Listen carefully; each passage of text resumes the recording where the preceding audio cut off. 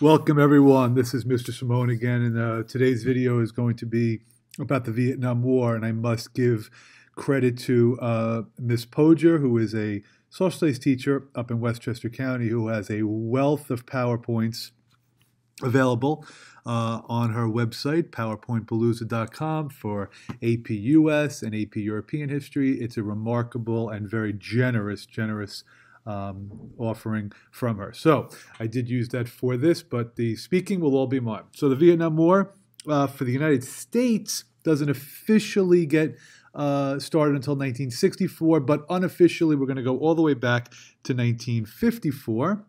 And those of you that remember this from world history, the area that was called Indochina was controlled by France. Indochina today would be three countries: Cambodia, Laos, and Vietnam. So first the Japanese had control of it during World War II, but then the French recolonized it following this time period. And then what will happen is the French will be involved in a conflict with the Vietnamese, and their movement for independence was successful in 1954. So the French are gone, and Ho Chi Minh will be the leader of this new country, Vietnam. At the time, President Eisenhower was in office and declined to get involved in the affair. Okay, but then there was a conference in 1954, the Geneva Conference, in which they decided they were going to divide Vietnam at the 17th parallel. Now, this is when you're going to have an internal civil war within Vietnam. Ho Chi Minh and his nationalist forces against Ngo Dinh Diem, who was French educated. All right. They were supposed to have these elections that were going to unite Vietnam, but the elections were corrupt and fraudulent and never really materialized. So this is what's going to lead to North Vietnam and South Vietnam being divided. The U.S. military starts to get involved slowly just by sending in advisors. That will be the key role throughout the 1950s. By 1960, we had 675 of those advisors present. And then we're going to... And then in 1960, Kennedy will be elected president. He defeated Richard Nixon, who was Eisenhower's vice president, and he will increase the number of advisors tremendously. There also is this somewhat of a conspiracy, possibly, but on November 2nd, Diem was murdered, and Ngo Dinh Diem, who I told you before, and then 3 weeks later is when JFK was assassinated. So there are some people who think that this might be connected to people's desire for us to get more involved in the conflict. All right, so now the whole theory that you learned about in the last video of containment is based on the idea of the domino theory, that we're worried that if one country falls to communism, others would follow. This goes back to President Truman. 1947, I think, 48 is when China became communist. And now you're going to have the president after JFK, Lyndon B. Johnson, say that I'm not going to be the president who saw Southeast Asia go the way of China. So it's 1964, that is the key year.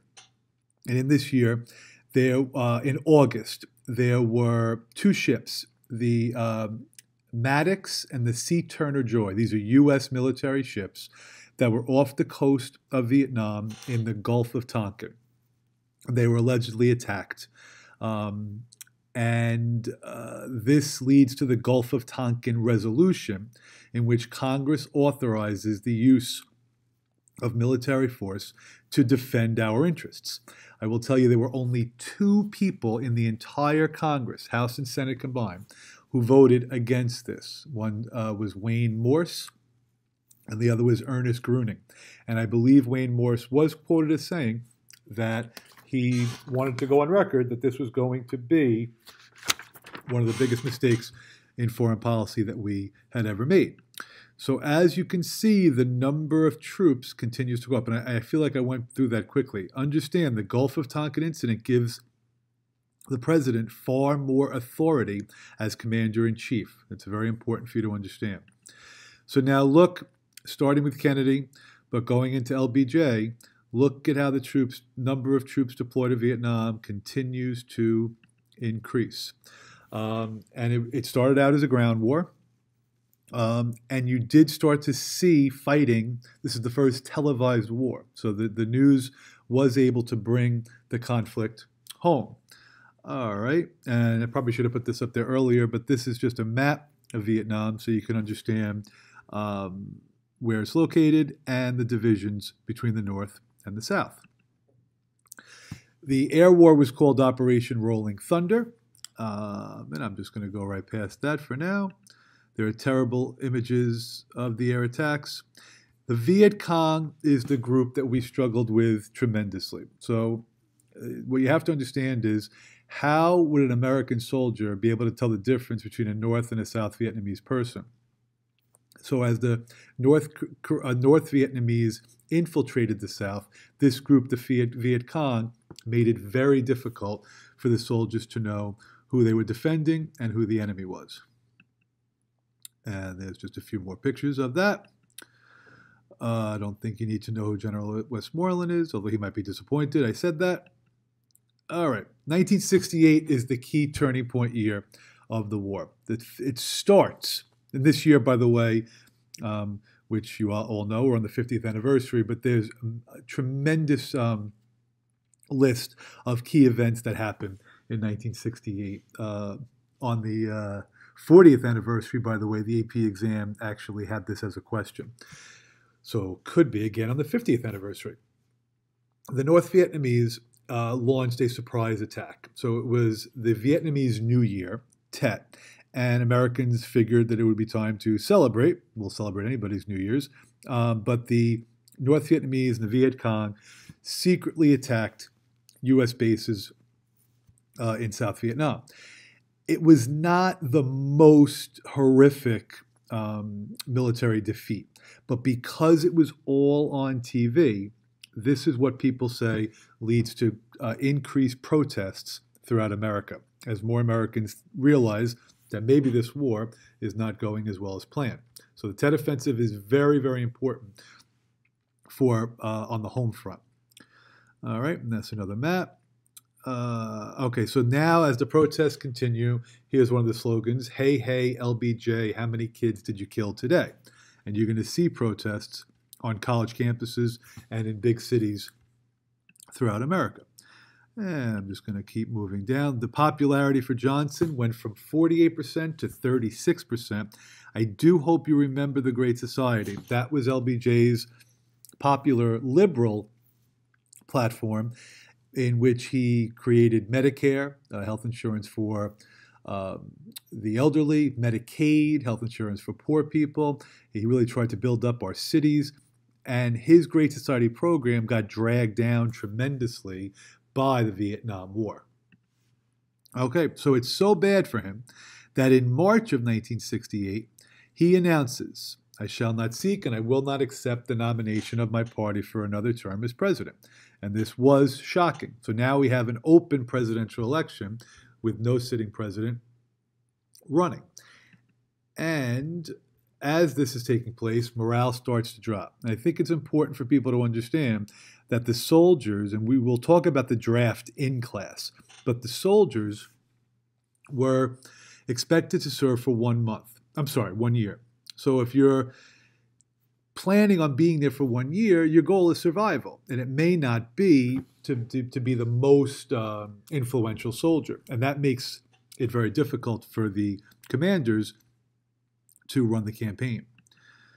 Okay, and then also in 1968, this incident, the My Lai massacre, I explained to you how difficult it was for people to know who the enemy was. And this was a village in South Vietnam that was bludgeoned. We don't know exactly how many. I've read 400 people who were killed. It did include women and children. And it's known as the My Lai massacre. Now, we didn't find out about it until, I want to say maybe 1970 or 71. William Calley was the leader who took the fall for it. The soldiers said they were just following his orders. And if I remember correctly, he was convicted, but he really only spent maybe a couple of months in jail. But the My Lai massacre is again, when more Americans learned about this, the support for the war declined tremendously. So here are some pictures of the protests. Colombia, there's one famous one that I'll teach you about shortly. All these anti-war pins. Make love, not war. This is the peace movement, sometimes referred to as the counterculture movement. But the Vietnam War really did galvanize young people, and not just young people, but people who were against the war tremendously. Here's another one. Hell no, we won't go. All right. So now you're going to have to sit back and listen to this. So in Chicago, in the summer, it is the Democratic Convention. I hope I've taught you that both parties have their conventions. Today, it's more of a party formality. We already know who the candidate's going to be, and it's a big celebration of his or her platform and agenda. But back then, there was times where we didn't really know who was going to be the nominee. So what I did not teach you in this PowerPoint is that in June of 1968, Bobby Kennedy, and I'll go over him in more detail in class, but Bobby Kennedy was assassinated, and he was one of the leading contenders for the Democratic nomination. So what you're basically left with is you have the vice president, who was Hubert Humphrey, running against the anti-war candidate, Eugene McCarthy. And they're both the Democratic candidates for president. And outside of the convention center, there was a whole group of young people.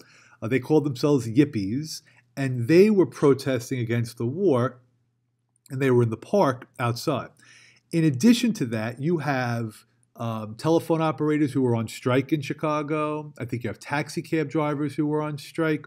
So and the mayor, his name was Richard Daley, there's tremendous tension throughout the city. And these protesters, they had like a press conference where they nominated their candidate for president, and his name was Pegasus, and he was a pig. And they said that if Pegasus is not elected, they threatened to lace the water supply of Chicago with LSD. And they said when Pegasus does become president, the White House would levitate from the ground, and we would get out of the war. So this is what's going on in the park outside the convention. Remember, the media is there, and the mayor wants the cops to remove them at 11 o'clock. Well, they refuse to leave.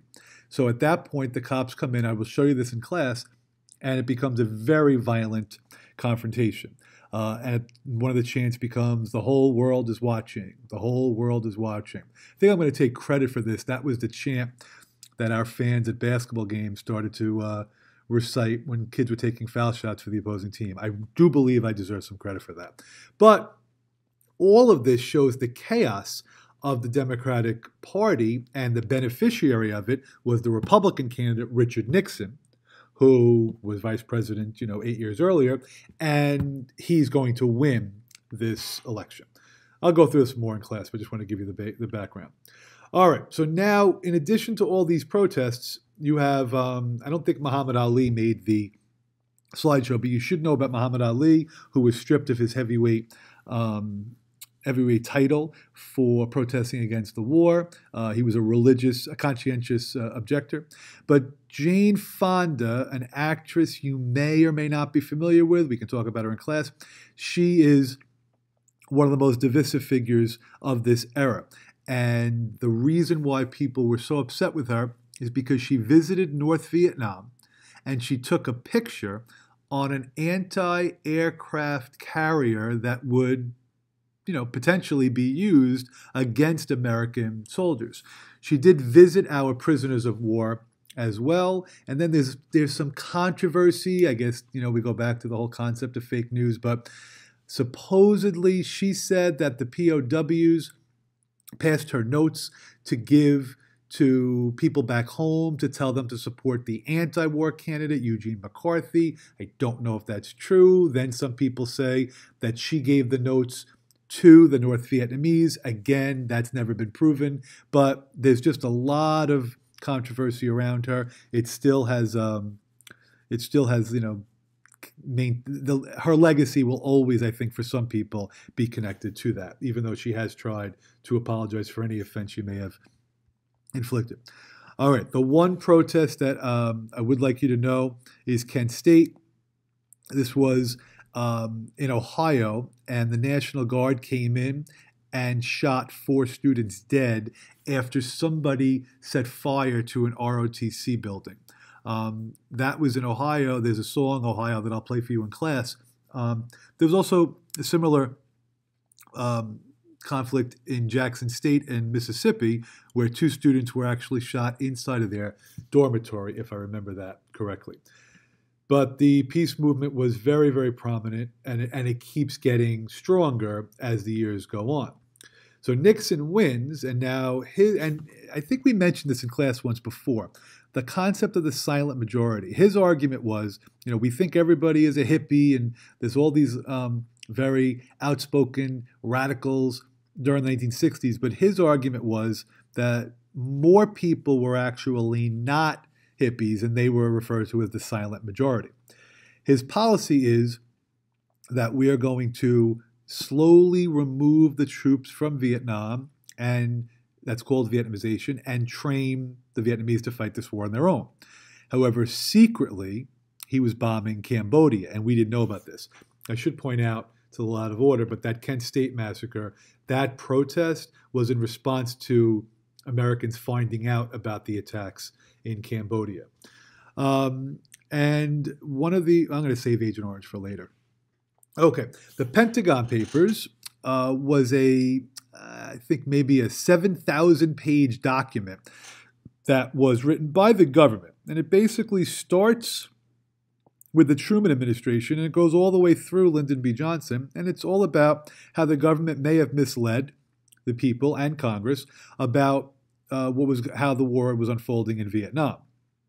So Daniel Ellsberg leaked this document, parts of it I should say, to the New York Times. The New York Times wanted to publish it. Nixon, however, fought against the release of the Pentagon Papers, and this actually went to the Supreme Court. The Supreme Court ruled in favor of the New York Times, allowing them, I would assume, using the First Amendment, freedom of press, as their defense. There was a documentary about this. Daniel Ellsberg was referred to by Nixon, I believe, as the most dangerous man in America. And I will go through that again in class. All right, there is a ceasefire that was agreed to in 1973. Henry Kissinger was Nixon's Secretary of State. One of my former students' mother actually worked for him. I have a book signed by him, which I'll show you in class. Peace negotiations, there he is. All right, the ceasefire. We know what a ceasefire is. And unfortunately, South Vietnam did actually fall. Saigon did fall to the north in 1975. Nixon was gone by then. And I think I'm just going to go through these. So I've heard 4 million Vietnamese killed, but teacher has 3 here. 58,000 Americans killed, over 300,000 wounded. The Great Society programs, as I told you. And really, I would think the long-term cost of Vietnam is that Americans really lacked confidence in the government. And you're going to see that tremendously in the 1970s. Long-term impact, politically, 26th Amendment was ratified. This allows 18-year-olds to vote, I'm assuming. And we'll do the draft in class, but I am assuming people said if you're old enough to fight, you should be able to vote. And then let's make sure we know this War Powers Act. So in the beginning of this, I told you that the Gulf of Tonkin resolution allowed the president to have more authority. Well, now the War Powers Act is going to limit the president's power. If the president wants to use troops anywhere in the country, he can do so, or she can do so, but he must do so and tell Congress he's done this within 48 hours. So you get 2 days to tell Congress you've done this. Now, at the end of that, he or she must get approval from Congress. If Congress does not give approval within 60 days, then the president has an additional 30 days before he must remove the troops, which is why a total of 90 days can be used without any congressional authority. This War Powers Act is going to limit the power of the president. I will talk to you in class about the long-term impact on Vietnam veterans. And that's where we're also talking about Agent Orange. Remind me of that. And I think I'll talk about John McCain in class as well. John McCain was a Vietnam vet. So was John Kerry, a name you may or may not know. Still believe there are over 2,000 Americans that were never accounted for. And I think that's a nice little, yes, I think that's a nice little overview as a Vietnam War memorial of the Vietnam War. So I thank Ms. Poja very much for the PowerPoint, and I thank all of you for watching this, and I promise I will add much more to it in class. Everybody have a great day or night, and I'll talk to you soon.